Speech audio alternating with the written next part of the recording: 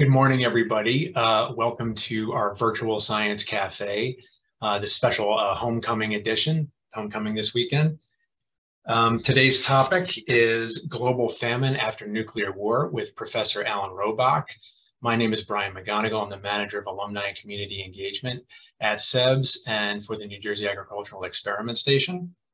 Just a couple of things before we get started. This session is being recorded. It will be posted on our YouTube page and it will be shared with all registrants.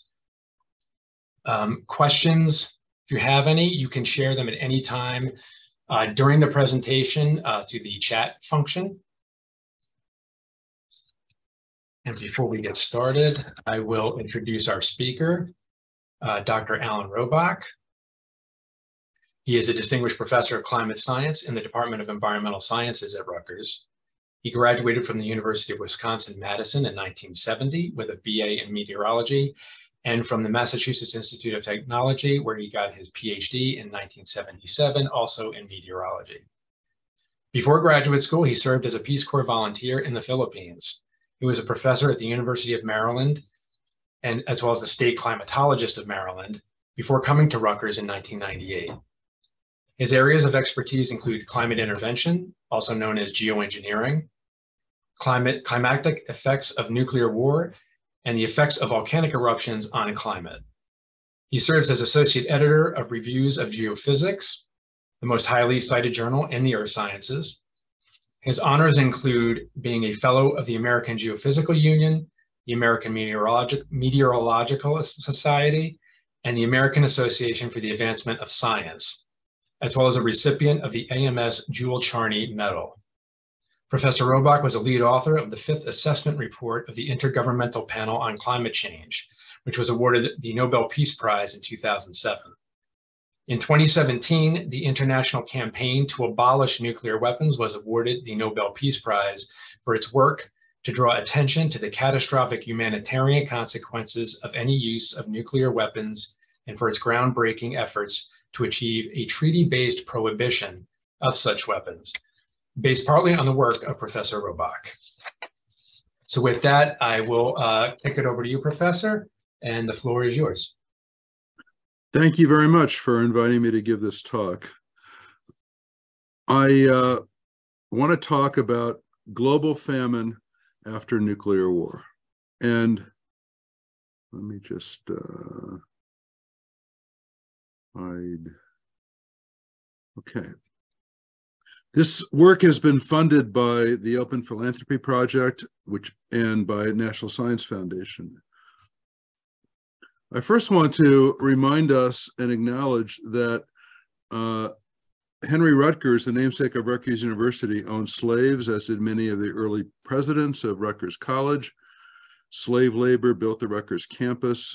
The land on which Rutgers sits was stolen from the Lenape natives. Rutgers benefited from the Land Grant Morrill Act, which allowed New Jersey to sell land taken from Western Native Americans for the benefit of Rutgers. If you want to know more about that, you can read the Scarlet and Black Project at Rutgers. I also wanted to talk about Sherry Rowland. He won the Nobel Prize in chemistry for his work on figuring out the ozone hole and ozone depletion. And he said, what's the use of having developed a science well enough to make predictions if in the end all we're going to do is stand around and wait for them to come true? He also said, is it enough for a scientist simply to publish a paper? Isn't it a responsibility of scientists, if you believe you've found something that can affect the environment, isn't it your responsibility to actually do something about it enough so that action actually takes place? And this has motivated me to do the work that I'm going to tell you about. So I'm going to talk about nuclear winter theory. We can't test in the real world, so we look at analogs, policy implications, and then doing something about it. This is a picture taken 3 years ago at the American Geophysical Union meeting of us old guys who've been working on this for decades. Rich Turco, Brian Toon, Tom Ackerman, me, and Gira Stenchikov. Brian Toon and I lead this project that I'm going to talk to you about. And Gira Stenchikov was a professor at Rutgers, a research professor, until he went to the King Abdullah University of Science and Technology about 15 years ago. We also work with a lot of young people, and so I work with Cheryl Harrison and Kim Shearer, who are oceanographers, and Nikki also, and Lily and Jonas are crop modelers, and Julie works on how cities might burn, and Mike and Brian and Chuck and Josh are climate modelers. The presentation's based on a lot of journal articles that we write, including in high-profile journals like Science and Nature and Proceedings of the National Academy, but policymakers don't really read those. But if you want to read them, you can, and they're all on my webpage, which I'll show you again at the end. The main paper I'll talk about is this one by Lily, which was just published in Nature Food. She was the first author about how food would be affected. So here's the story. Here's our beautiful planet, but after a nuclear war, it might look like this, with a cloud of smoke covering Earth, blowing into the southern hemisphere and blocking out the sun. And if there's enough sunlight, enough blocking, it would get cold, dry, and dark at the Earth's surface, and this would be a nuclear winter. Temperatures would get below freezing even in the summertime. The heating of the upper atmosphere would also destroy ozone and let more ultraviolet radiation through. So here's a history of the deployed nuclear warheads on Earth, and you can see there was an arms race and going up and up and up. And in the 1980s, the arms race ended, the number started to go down. Why? Well, I think our work has something to do with it. In 1982, Paul Crutzen, who shared the Nobel Prize with Sherry Rowland, and John Birx pointed out there'd be a lot of smoke after a nuclear war, and it would get dark. And then two different groups, a Russian group, Alexandrov and Stenchikov, and an American group, Turco, Toon, Ackerman, Pollack, and Sagan, calculated how the temperature would change. And they both found that temperatures would get below freezing, that there would be a nuclear winter. And then I published a paper in Nature, and a group from the National Center for Atmospheric Research published a paper, all getting the same results. And then the arms race ended. Why did it end? Well, it wasn't the end of the Soviet Union. That Soviet Union didn't end until 5 years later. It was a decision made by Mikhail Gorbachev and Ronald Reagan. I also wanted to point out that although the numbers of nuclear weapons have been going down, there are still about 10,000 nuclear weapons on the planet. When I do research, I look at data, look at models, but historians do research just by asking people. And so Ronald Reagan said a great many reputable scientists, he called us reputable, are telling us that such a war could end in no victory for anyone because we wipe out the Earth as we know it. If you look back to natural calamities, back in the 1800s, volcanoes, we saw the weather so changed there was snow in July in many temperate countries, and they call it the year in which there was no summer. Now, if one volcano can do that, what are we talking about with the whole nuclear exchange? It's possible. And Gorbachev said models made by Russian and American scientists showed that a nuclear war would result in a nuclear winter that would be extremely destructive to all life on Earth. The knowledge of that was a great stimulus to us. So it was scientists talking to policy from both sides, Russian and American, and they accepted it because we both got the same results, and that was a powerful force. At the time also, there were huge demonstrations, at least in democracies, demanding an end to the nuclear arms race. People were scared, and that resulted in the end of the arms race. And at the time, Gorbachev and Reagan also said a nuclear war must not be fought and cannot be won. That was 40 years ago. So why am I talking to you about it now? Well, the Cold War and the arms race are over. Could the remaining nuclear arsenal still produce nuclear winter? I want to ask that. And now there's more countries with nuclear weapons. There are 9 countries with nuclear weapons. What if 2 of the new countries had a war? What would that cause? What would that do? And so the answer is yes, we still have enough nuclear weapons to produce nuclear winter. It would last for a decade. And if there was a war, say, between India and Pakistan, who are nuclear nations, it wouldn't be nuclear winter, but the direct effects would be horrific and would affect food availability for a decade. So we know that temperatures will go down. What I want to talk about is how would it affect food. So just sort of a background, what do nuclear weapons do? This is the upshot knothole test in the Nevada desert. They blew up a nuclear weapon. This is when they were still testing in the atmosphere. And you can see the dignitaries here with their sunglasses and their fingers in their ears. A nuclear weapon is like bringing a piece of the sun to the Earth for a fraction of a second. And it would release tremendous amounts of heat and light. They built a building in the desert to see what would happen. You can see it's lit up. This is at night, lit up by the blast. And as the fireball rises, the shadow gets lower and the building begins to burn. And then the blast wave hits and it blows the building apart. And you might say, well, it's going to blow out the flames, but it's also going to break gas mains. It's going to break electrical wires, and buildings can burn.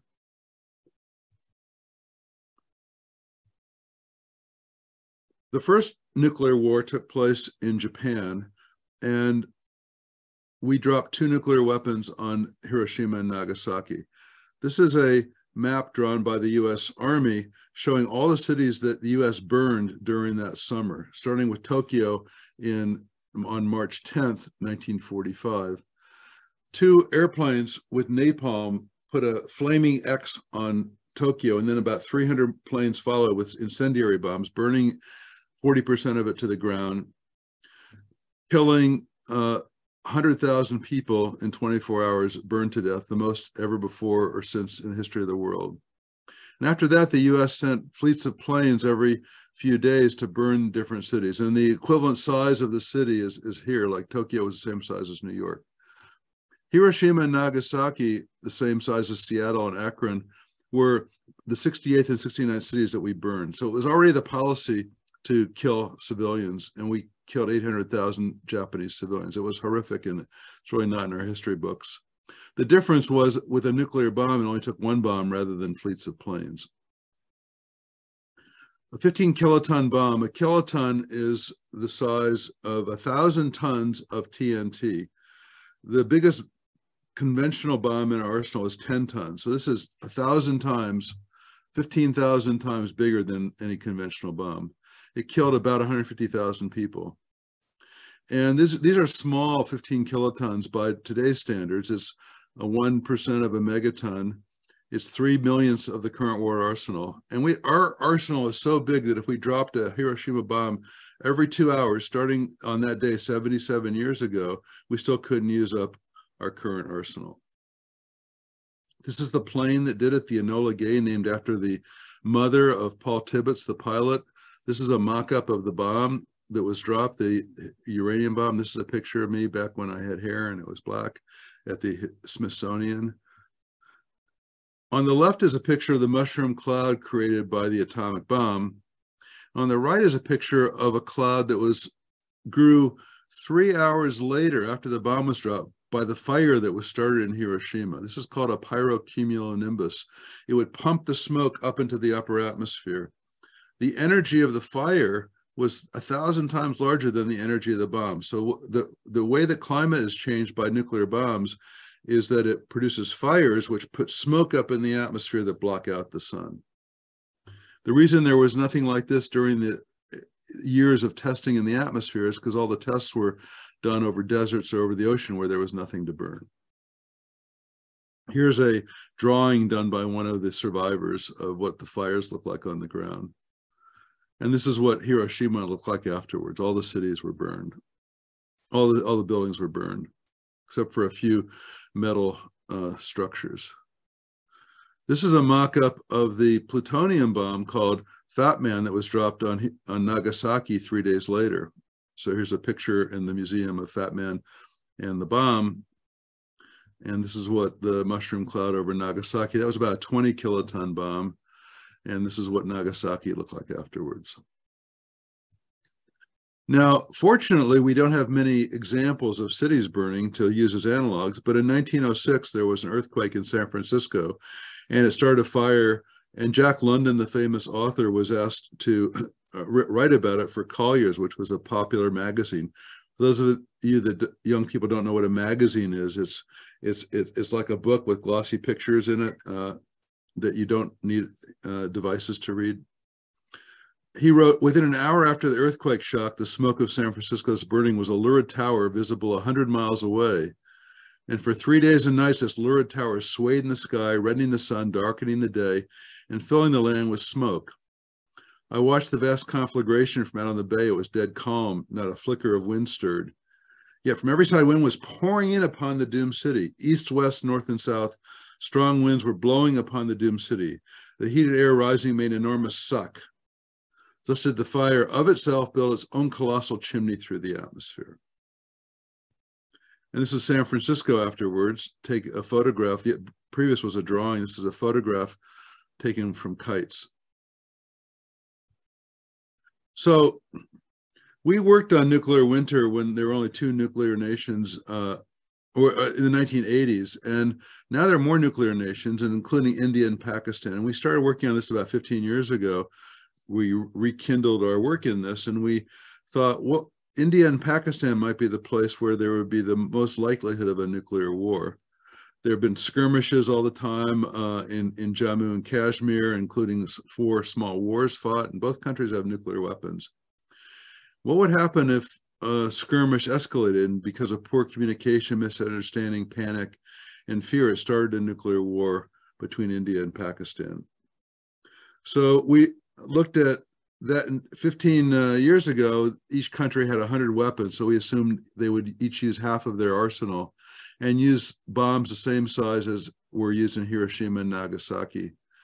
But it would produce 5 million tons of smoke, 5 teragrams or 5 million tons of smoke. The direct fatalities from blast, radioactivity, and fires would be horrific. 27 million people, half the number of people that died during World War II. And now they are still continuing to build bigger bombs and more weapons. And so now they could have a war with more weapons and bigger bombs. And we looked at these scenarios of it will produce 27 or 37 million tons of smoke, not 5 million tons. And the direct fatalities would be larger and horrific. We also looked at the US and Russia. They can still produce, using their arsenals, their strategic arsenals, and using 100 kiloton bombs, they could produce 150 teragrams of 150 million tons of smoke. So we studied all these different scenarios with our state-of-the-art climate model. Here's a movie showing, oh wait, let me go back one. Here's a movie showing where the smoke would go for a 5 teragram case for India and Pakistan. The smoke would be lofted up into the stratosphere. Maybe 3% of the material that burned would turn into black carbon smoke, heated by the sun, lofted up and blown around the world. The graph on the left is the vertical profile of the atmosphere. We live down here in the troposphere. This line here is the tropopause, the boundary between the stratosphere and the troposphere. The difference is that in the troposphere where we live, rain can wash particles out, and the average lifetime is about a week. But in the stratosphere up here, there's no rain, and so it would last for a year, not a week. So one particle up there would have 50 times the effect of a particle in the lower atmosphere. And it'll be lofted by the sun and lofted the upper stratosphere and last for years. If the US and Russia had a nuclear war, it would be a lot more smoke.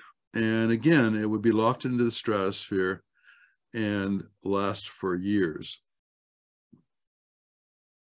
So for the Russia US case, we tried to look at, would it really be nuclear winter? Because in the 1980s, the models weren't as good, and they were wondered whether it would really get below freezing. And so what we did is we looked at 2 places where agriculture is important, Iowa and Ukraine.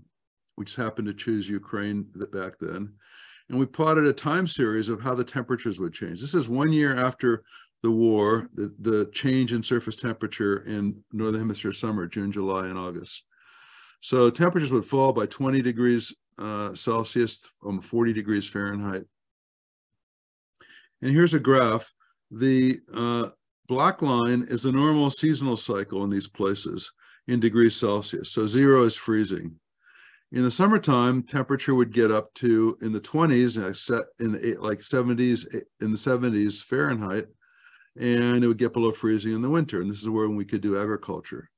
In our simulation, the war started on May 15th, putting the smoke in the atmosphere, and temperatures would quickly plummet below freezing and stay completely below freezing for the next summer and the next summer. And so it's obvious that you can't grow any food when the temperatures are below freezing, or even when only a few days get above freezing. For each of these scenarios I showed you, IP is India, Pakistan, UR is US, Russia, and this is the amount of smoke. And we calculate how much the global average surface temperatures would change. For India and Pakistan, between 1 and 5 degrees Celsius. Now, 5 degrees Celsius or Kelvin is the amount the global temperature cooled 20,000 years ago when there were mile-thick ice sheets covering North America during the height of the ice ages. We have ice age temperatures for 5 years. And then as the smoke finally fell out, the temperatures would gradually warm up. For US-Russia, temperatures would get 10 degrees Celsius, 20 degrees Fahrenheit below freezing. You wouldn't produce an ice age because once the smoke left, there would still be some, the snow that had accumulated on the continents would start to melt. But this is temperature. How would this affect food?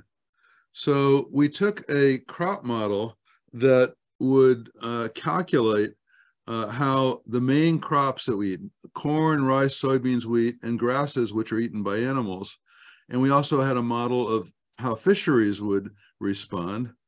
And for cattle and sheep, about half are fed by pasture and half are fed by crops. And we used FAO data to look at every country, what crops are grown. We took the data on temperature, precipitation, and sunlight from our crop model for each of the scenarios and saw how much you could actually grow. And we looked at imports and exports for each country. In this paper, which we just published, which is open access, you can download it. You can download it at this link, or you can download it at the link I'll show you at the end. Global food insecurity and famine from reduced crop, marine fishery, and livestock production due to climate disruption from nuclear war, soot injection. Lily Shaw was the chief author. She did most of the work, and the rest of us, these are oceanographers, experts on crops, and crop modelers. This is the most complicated figure I'm going to show you. For each of the scenarios of different amounts of soot, we calculated how many calories on a global average would be available. Now, you need the average calories that people eat. These are kilocalories, 2,300. And for the 5 and higher teragram case, the livestock case is yellow. If you keep our livestock and keep feeding the livestock, and the portion that livestock eat is this hatched area. But what if we didn't keep feeding animals and use the calories to feed humans? And then we would get, those are the pink cases, and different fractions of food would go to humans. And so if it's under 1,900 calories, you're losing weight and really can't do your normal daily activity. And if it's under 1,100, you die from malnutrition. So the US-Russia nuclear winter case, most people would die. And then we assumed each country would not trade food. And we calculated what fraction of people left in the world would be in danger. 2 billion people could die for the 37 teragram case. More than 5 billion people could die from the nuclear winter case. And so here's a map showing this distribution. For the 37 teragram case, an India-Pakistan war, and 50% of the livestock feed went to humans, no trade. Many countries are green. They would, especially countries that grow a lot of crops, don't have many people, they would have enough food to eat. But countries in higher latitudes would suffer. And for the US-Russia case, the brown areas, almost everybody would die. And this includes nuclear nations like the United States, Russia, China, France, England, and all the NATO countries. A few countries would be better off, like Argentina and Australia, because they would be able to, they don't have large populations, they're big exporters, they could produce enough for themselves. But if you thought environmental refugees are a problem today, what about all the hungry people in flotillas of ships arriving on their shores? It's still not good news. So to summarize, for India, Pakistan, I took 2 of the cases, 16 and 37 teragrams, and US-Russia, 150 teragrams. This is the number of direct fatalities I told you about before. This is the number of people that would not have any food at the end of year 2. We assumed that people would eat up all the food that was stored and have to depend on agriculture. it would be more than 10 times the number of people that would die from the direct effects. So the direct effects, of course, would be horrific, and that's one reason we haven't used nuclear weapons, but the indirect effects on the rest of the world would be much, much worse. A war between India and Pakistan could kill 1 to 2 billion people. US, Russia, NATO war could kill most of the Earth's population. Brian and I wrote a paper called Self-Assured Destruction. Most people think it's mutual assured destruction. But if one country like the US or Russia attacked the other one and the other one didn't do anything about it, didn't even respond, everybody in that country would die from starvation. So if you threaten to use your nuclear weapons to deter an attack, you're talking like a suicide bomber. Now, what do people do about it? This is a map showing nuclear weapons free zones in the world. There aren't any nuclear weapons in the Southern Hemisphere. In fact, South Africa developed nuclear weapons and gave them up. Brazil and Argentina did some research, but decided they'd be better off without them. The red countries are the nuclear weapon states, 2 in Europe, 1 in the Western Hemisphere, 6 in Asia. And the yellow ones are ones that are part of treaties with these nuclear weapon states, thinking that their nuclear weapons will help defend them from nuclear war, South Korea, Japan. And then the orange ones are NATO countries that actually have some tactical US nuclear weapons. Now, the nuclear weapon states claim that they maintain their arsenals, not to use them, but for deterrence, which I think is a specious argument. Deterrence certainly doesn't deter attacks from cyber criminals, from terrorists, from other countries with conventional weapons. And there's many examples of this. The Soviet Union took over Eastern Europe, and the US was the only nuclear nation. Our weapons didn't deter them. Israel was attacked by Egypt and Syria in the Yom Kippur War. Israel had nuclear weapons. Britain was attacked by Argentina in the Falkland Islands. Their weapons didn't deter them. Who won the wars in Afghanistan? Soviet Union, US. Who won the war in Vietnam? But they say, well, it's to deter other nuclear weapon states from attacking. Well, it's true. There's been no major war between nuclear powers since World War II. Why? Well, there's actually been a general decline in violence, growth in international commerce and interdependence, increase in number of democracies, NATO, UN, European Union. It's impossible to know the role of nuclear deterrence, but a lot of other factors come into play. But even if you believe in deterrence, it has to last forever. There can't be any mistakes. But there have been so many accidents that almost started nuclear war. Now, President Kennedy, John Kennedy, understood this problem 60 years ago. He said to the UN, every man, woman, and child lives under the nuclear sword of Damocles, hanging by the slenderest of threads, capable of being cut at any moment by accident or miscalculation or by madness. Weapons of war must be abolished before they abolish us. But that has not happened yet. So the policy conclusions are nuclear weapons can be used if they exist. A nuclear war could start tomorrow by accident, hackers, computer failure, bad sensors, or unstable leaders. Nuclear arsenals don't deter attacks from non-nuclear states, terrorists, and pandemics. And the only way deterrence could work between nuclear states is if states believe other states are willing to kill themselves by using their nuclear weapons, that there's a guarantee there'll be no unintended use. The only way to prevent a global catastrophe is to get rid of nuclear weapons. So what have I done? I'll just finish telling you what I've done about it. I gave a TED Talk in Hoboken, and it's had like 30,000 views. Brian Toon gave a TED Talk about dinosaurs and nuclear weapons. He had over 8 million views. There were conferences on the humanitarian impact of nuclear weapons organized by ICANN. I went to the first one in Oslo in 2013. There was a poster about our smoke and talk about Carl Sagan and the quotes from Gorbachev. I went to the second one in Mexico, and over 146 nations came. And there was a third one in Vienna, and this led to ICANN getting a treaty to ban nuclear weapons passed in the UN General Assembly. And they got the Nobel Peace Prize in 2017 I love their logo, by the way. For its work, this is the peace sign is from the Campaign for Nuclear Disarmament from England. It's from Semaphore for Nuclear Disarmament, NND, if you didn't know that. It got the Peace Prize for its work to draw attention to the catastrophic humanitarian impacts of any use of nuclear weapons, and for its groundbreaking efforts to achieve a treaty-based prohibition of nuclear weapons. Brian and I wrote an op-ed in the New York Times, Let's End the Peril of Nuclear Winter. A couple of people read it, Rich Clark and R.P. Eddy, and they wrote a book called Warnings about Cassandras, people who warn about things and nobody pays attention. And I'm chapter 13 in that. Jim Hanson's chapter 12 about global warming. Chapter 11 is about pandemics. Too bad nobody listened to us. Fortunately, my chapter hasn't come to fruition. They gave me a Cassandra Award, and R.P. Eddy said his work on nuclear winter demands a global audience, but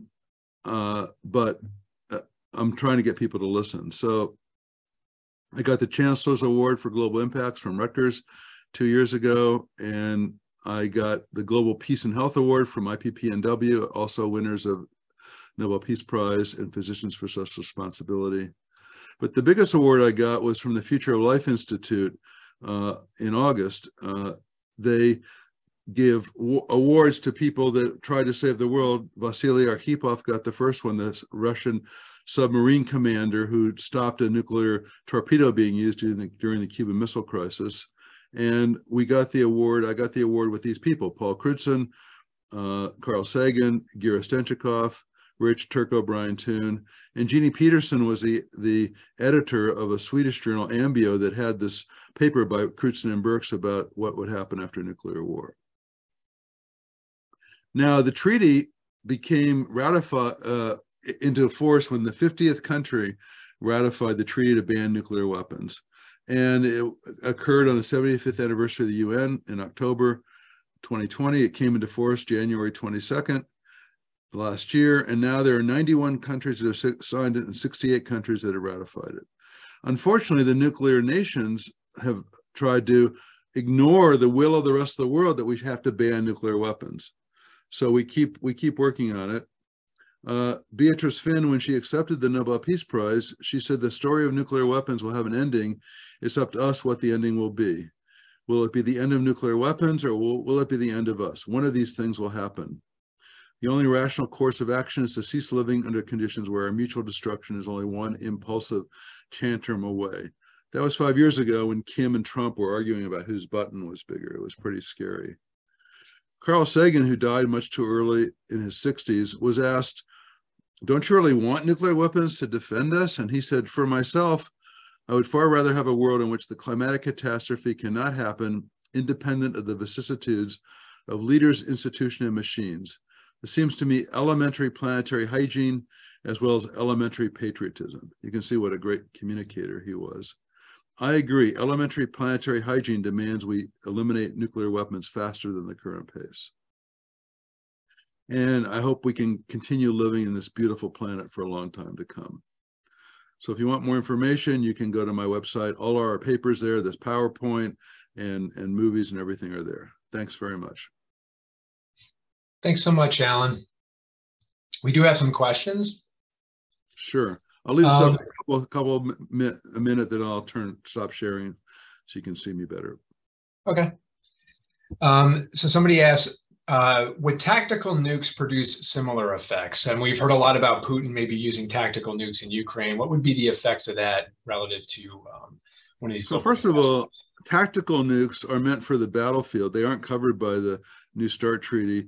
And you think of them as being smaller, but they're actually can be quite explosive, including as big or bigger than the bomb dropped in Hiroshima. So tactical nukes are still, as I said, thousands of times more powerful than any other weapon that you think about.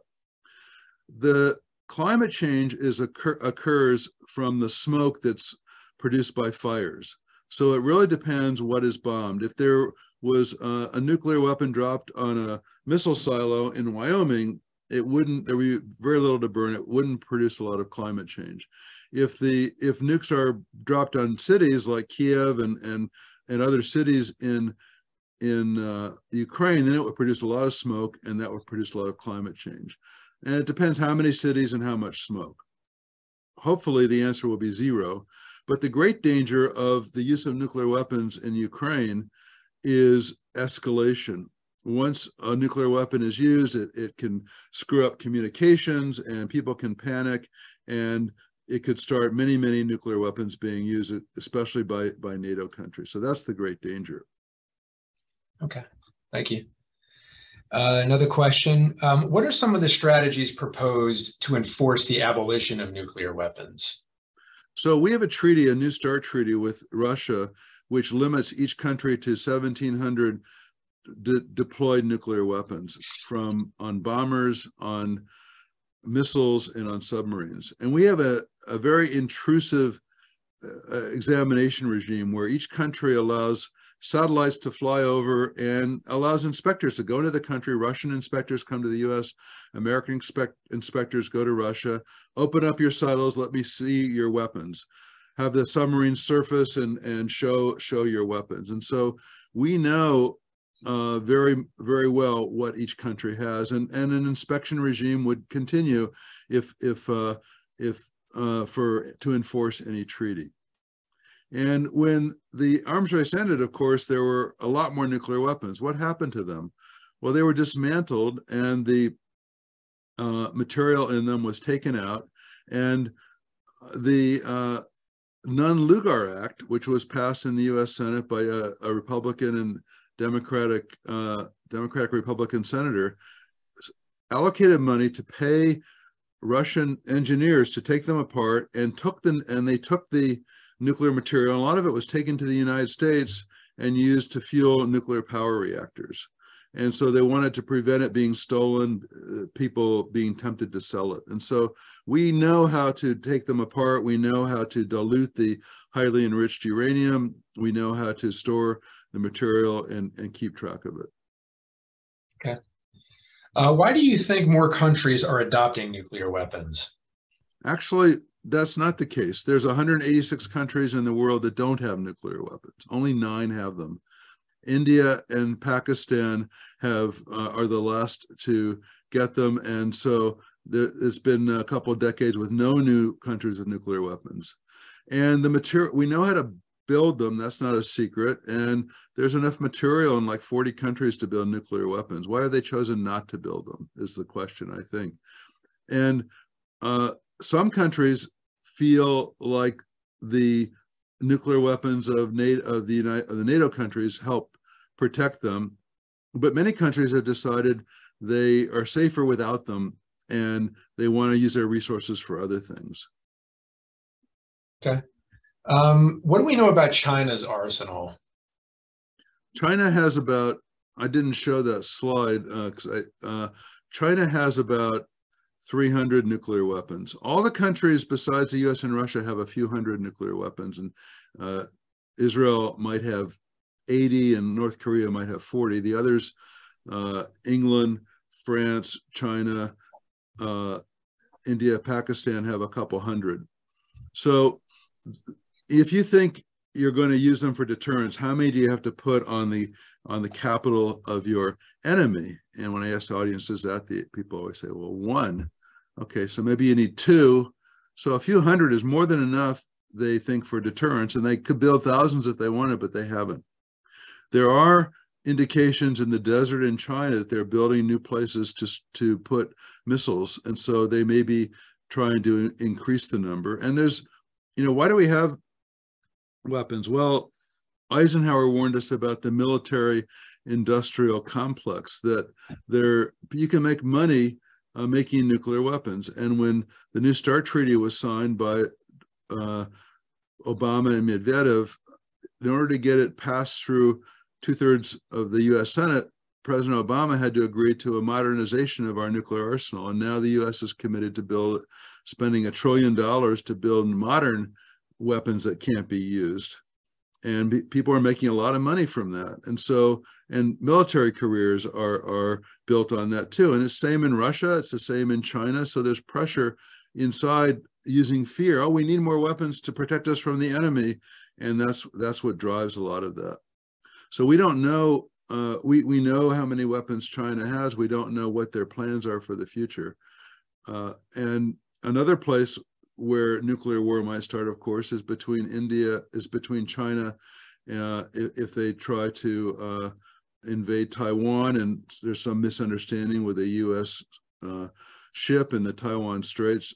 We used India and Pakistan just as an example and we have scenario stories of how that much smoke might get into the stratosphere, and then we calculate how climate would change and how the availability of food would change. But there are a lot of other scenarios where you could get that much smoke into the atmosphere. We don't mean to imply that India and Pakistan are evil. There's other ways that you could have a war. What if North Korea uses their nuclear weapons and the U.S. Decides to attack them, and the missiles fly over Vladivostok or fly over China? They might think that that's a ruse to attack them, and they might start a nuclear war. And so there's all kinds of scary scenarios of how nuclear wars could escalate and put a lot of smoke into the atmosphere. So we just use those as examples of ways that it could happen. Okay. With climate change trending us towards global warming, how would the cooling effect of a nuclear winter affect that in the long term? Would it neutralize climate change at all in the long term, or it would have a temporary effect and then we would go back to normal trending, theoretically? First of all, the story I've just told you is about instant climate change. It would instantly get very cold and it would be catastrophic. Global warming is real, it's caused by us, and it's gradual warming, but this would be instant climate change. People have asked me that question before, so I wrote an article, which is on my webpage, called A Modest Proposal.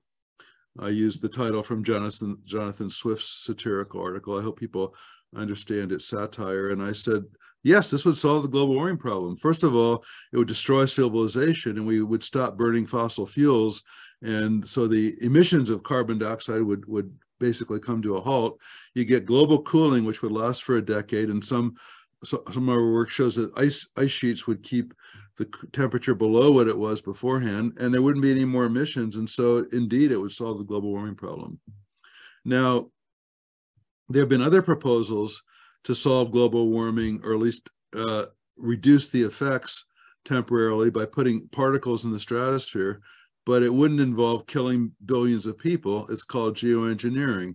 It's or stratospheric aerosol intervention, where you would fly airplanes up and spray sulfur in the stratosphere, which would create a cloud of sulfuric acid droplets, just like big volcanic eruptions do.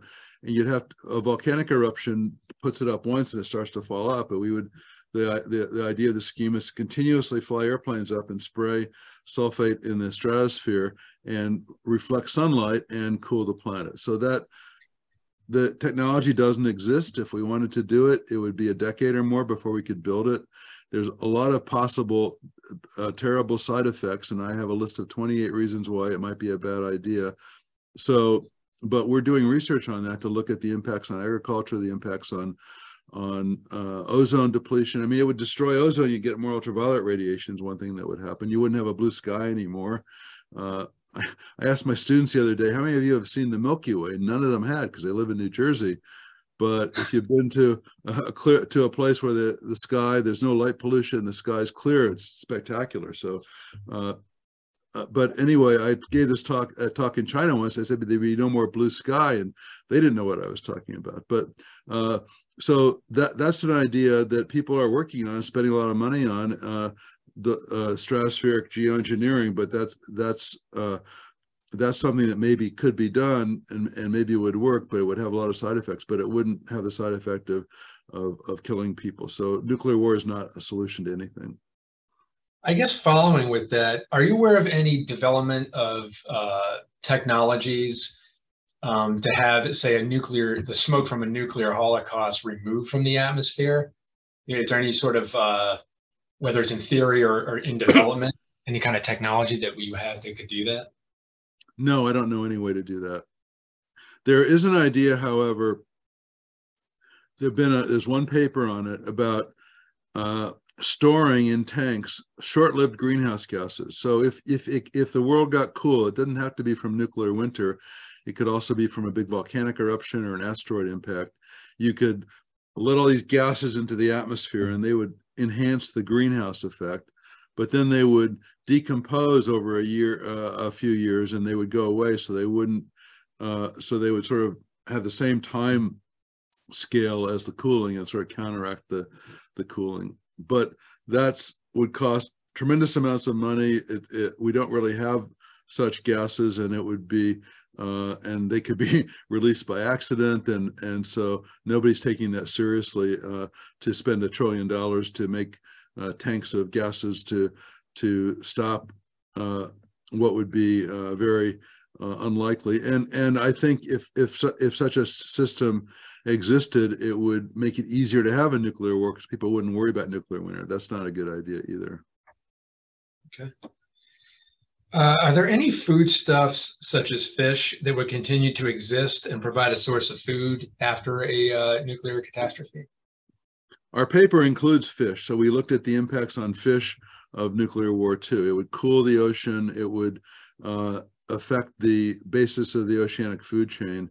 But it turns out that you could ramp up fishing for a year or two and catch more fish if you had the fishing fleet and if you had the fuel for it and so forth.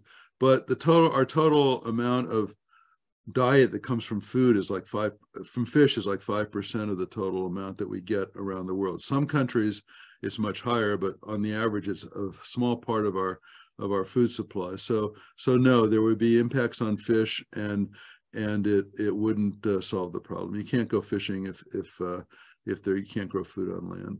It wouldn't contribute very much. Okay. How do we know or not know if a country has nuclear weapons? So there's a Matt McKinsey and what's his name?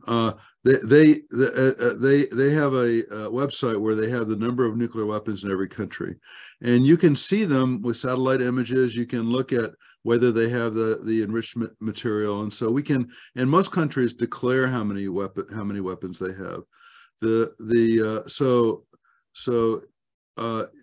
If you wanted to make, the hard part is making the highly enriched uranium or processing the plutonium, and that requires a huge industrial activity, and so you can see that. So it does look like Iran is trying, it has a certain amount of enriched uranium, and we had a deal with them to stop them from proceeding. Trump unfortunately got rid of it. That was one of the many horrible things he did, and so they probably could make nuclear weapons pretty quickly if they wanted to, but you really can't do it in secret. It requires a pretty big effort to do it. Okay. Can you discuss your perception of the potential for countries to return to the table to discuss nuclear disarmament? The Non-Proliferation Treaty gave license to the P5, the permanent members of the Security Council, the first 5 countries to have nuclear weapons, US, Russia, China, England, and France, to keep their nuclear weapons, but it sort of had pressure to not have other countries proliferate. And there's only 4 other countries that have nuclear weapons. And so they have the NPT treaty has meetings every 5 years. They had it at the UN this summer. I went there and gave a talk about this. And Article 6 of the treaty commits them to work to reduce and get rid of nuclear weapons, abolish nuclear weapons, and they always ignore that. So unfortunately, there's other pressures, as I mentioned, mainly based on money, to keep nuclear weapons. When Kazakhstan, Belarus, and Ukraine found themselves with nuclear weapons when the Soviet Union fell apart, they ended up giving them back to Russia. When South Africa tested a bomb in the atmosphere, we think with Israel's help, they decided to be better off without nuclear weapons. And so many countries, I showed, are nuclear-free zones. So many countries understand that they're better off without having nuclear weapons. and there aren't any nuclear weapons targeted on them. The ICANN, with their Nobel Peace Prize money, it's a group of more than 800 anti-nuclear organizations around the world that are working to inform the world about the dangers of nuclear war, and that's what I'm doing too. In fact, I didn't have time to show it, but I got an email from my former student Juan Carlos Antuña, who was in Cuba. He said, the Cubans want you to come down here and give a talk about climate change. So I went down there. They paid for my trip. They put me up in a fancy hotel, and they said, give a talk about nuclear winter. And Fidel Castro came to my talk and sat there for an hour listening to my talk, and then blogged about how terrible nuclear weapons were. And they videotaped my talk, and it was shown on nationwide television the next day. And I went into a hotel to see if my talk was on TV, and they had a Julia Roberts movie showing from a DVD. And I said, could you change the channel? And sure enough, there I was giving this lecture. So that taught me that a professor giving a lecture isn't as attractive as a feature film with attractive stars. And so I've designed outlined a script of a beautiful scientist in St. Petersburg is collaborating with a handsome scientist in Oak Ridge, American scientist. They fall in love at a conference. Meanwhile, along the Kashmiri border, the skirmish starts, and they work together to try and warn the world about the upcoming nuclear war. And you can have different endings, but in my ending, they save it. But the movie also shows what would happen if they didn't. And if anybody knows how to get a screenplay written for that, you'd connect with people's emotions rather than their intellect. And it doesn't have to be a feature film; it could be on Netflix. But I've been trying to get that made. When I got the Future of Life Award, Annie Druyan, Carl Sagan's widow, accepted for him, and their son Sam Sagan was there. He's a movie producer in Hollywood, and so I sent him this idea, and he still wants a better script from me, a better plot outline. So even if you have one, it's hard to get a movie made. But I think that I met Michael Douglas, the actor, at a UN thing on nuclear war, and I pitched it to him too, and he knows how to get film made, but he didn't do it either. But I think you have to raise this issue up in people's list of important things. For the last few years, it's been COVID and the price of gas and my kids' schooling. Because of Putin's threats in Ukraine, nuclear war is much more on people's radar. So if anybody has any ideas how to use this to get people to realize the horror of it, our Nature Food paper got a lot of attention. So and I've been giving a lot of talks about it. I'm giving a talk in Mexico next week by Zoom about this on the 60th anniversary of the Cuban Missile Crisis. So we're trying to, but Mexico was one of the leaders. They led the treaty to make nuclear weapons, abolish nuclear weapons in Latin America, and they were one of the first to sign the ban treaty. So the rest of the world understands this, and if you have any ideas of how we could pressure them, I'm doing my best to warn people about it. But how can you get people in the United States to care about it?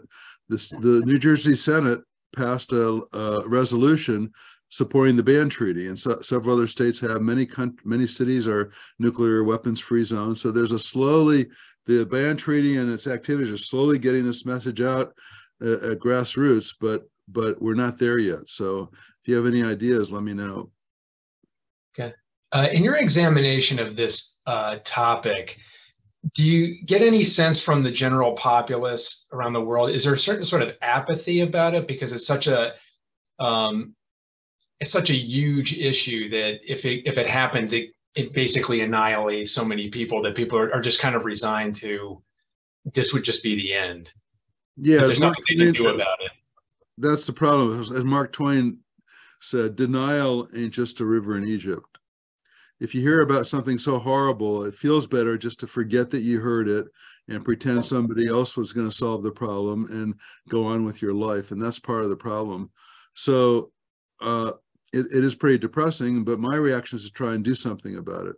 This is, by the way, this is a picture of me and Fidel when I met him. So, and that's the book up there.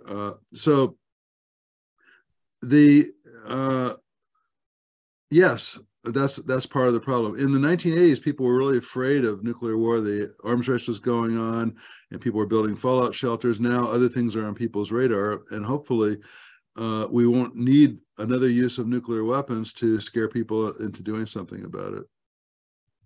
And do you have any advice for the common person or average person of what they could do to try to get the nuclear weapons banned?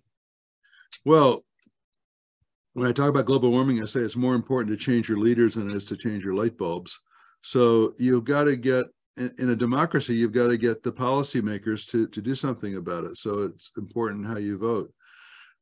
When people, like students, say, what can I do? How can I get involved? I say, well, look at what you're good at. Are you a biologist? Are you an artist? Are you a historian? Are you a meteorologist? Do it really well, and then apply what you know to this topic. And there's lots of things that you can do. So write to your congressman, write to the president, and then take actions. There's a lot of people that do art to try and warn people about it, talk about it, bring it up, and that's what you can do. Okay. Thanks so much, Dr. Robock. I think we're about done. Thank you so much for the presentation. I also want to thank Mary Nucci, a professor in human ecology, who is the director of the Virtual Science Cafe program. We'll have another one in November 18th. We're going to discuss entrepreneurship, and that event is posted on the SEVS alumni page events section. Also a reminder, it is homecoming, so please check out the Rutgers University Alumni Association webpage for homecoming activities. Do you have any last things to say, Dr. Robock? I hope I didn't depress you too much. I hope you inspired you to try and do something about it like I am. Okay. And like I said, this presentation will be posted on our YouTube page, and I will share it with all the registrants. So you'll be able to have a copy of this. You can watch it again. Well, thank you so much. Have a great weekend, everybody. Take care. Thanks for your interest in my work.